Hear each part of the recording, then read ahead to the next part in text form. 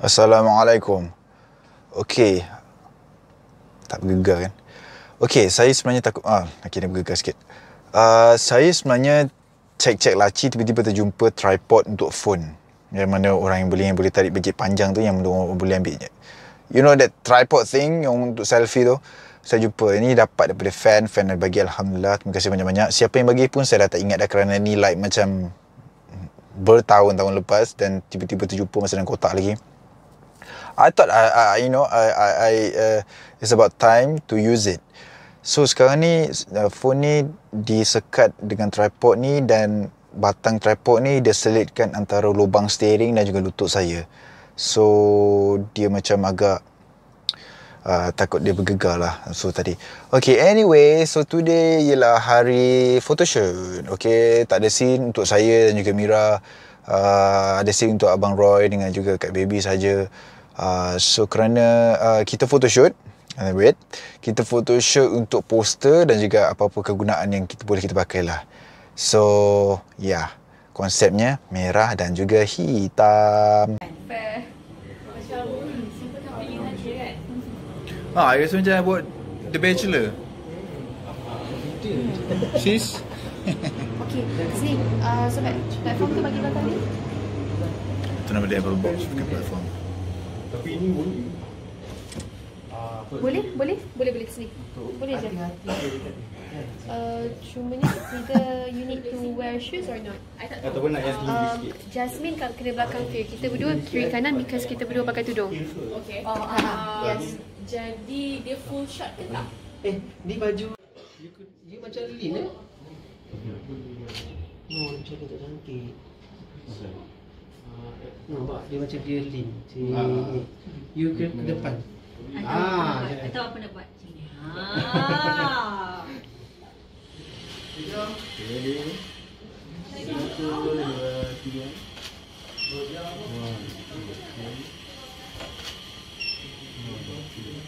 Duduk kat atas ni lah, atas ni. Esok kita akan sambung syuting balik, dan syuting esok ialah di Langkawi.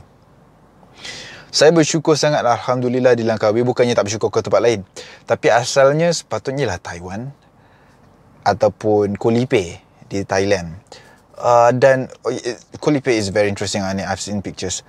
Cumanya saya ni seorang yang macam prefer not to have jobs yang ambil job yang kena outstation lama, kena bergerak jauh-jauh daripada rumah lama-lama. Saya tak berminat sangat.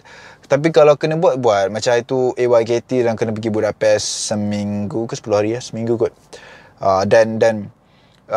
So bila saya rasa macam renyah nak kena naik flight. I don't like getting into flights. Ini pergi Langkawi pun naik flight juga, tapi sekejap je 40 minit macam okay kan. I don't like flying. I've said that. Okay, so dalam susah tu pada saya macam renyah lah. So saya bukan seorang yang suka sangat. I like going for a vacation. Dia macam ni, apabila awak pergi shooting overseas, okay, mungkin awak akan nampak macam okay lah kot, pergi free je. Macam siapa nak belanja kita pergi ke Budapest, like macam for free like that kan. Awak mungkin persoalkan benda tu. Tetapi sebenarnya bila kita pergi dengan niat bekerja.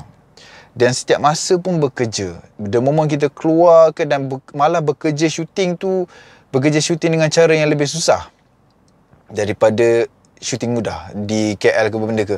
So saya prefer di sini saja. Apabila keluar dia macam penat, extra penat, and then susah nak makan. Taklah susah nak makan, maksudnya makannya tak semudah bila shooting kat sini lah, dan dia susah kita mencari. Kadang-kadang kita ada fixer pun ada saja apa benda ke, atau pelbagai agensi ke apa benda ke. I don't prefer much. Tapi still, alhamdulillah kita dapat pergi ke tempat-tempat yang kita nak pergi, kita tak sangka kita akan pergi. Contohnya tak payah overseas lah. Saya tak sangka saya akan sampai ke Ijuk pun. Saya tak sangka saya akan sampai ke kawasan pedalaman di bahagian hulu Selangor, ataupun di kawasan pedalaman Pahang yang memang saya tak tahu pun, yang memang saya tak akan pergi, tapi kena pergi kerana shooting. So it's a good exploration punya experience yang mana saya achieve benda tu, alhamdulillah, daripada shooting. So esok flight is gonna be at 1, dan mungkin kita kena shoot di dalam flight. Not so sure, mungkin Abang Izzat tak nak buat, mungkin dia kena buat. Tapi yang penting ialah saya kena pergi airport, naik flight sampai ke Langkawi dengan baju putih Firdaus ni. Okay, so saya just nak say thank you so much kepada semua yang sudi untuk komen berlambak-lambak tentang ending klise dan juga ending tak klise yang awak suka tu.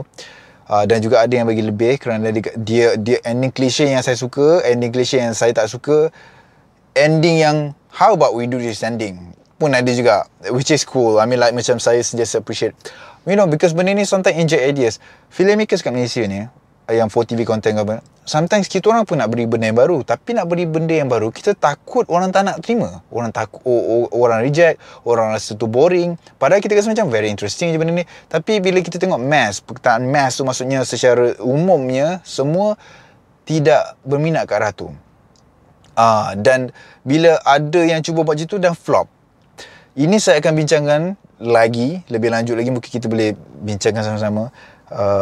Kenapa benda tu jadi, kenapa, maksudnya peminat drama Melayu ataupun peminat filem Melayu ni sejauh mana yang kita boleh go eksperimental yang boleh umum accept, umum boleh terima.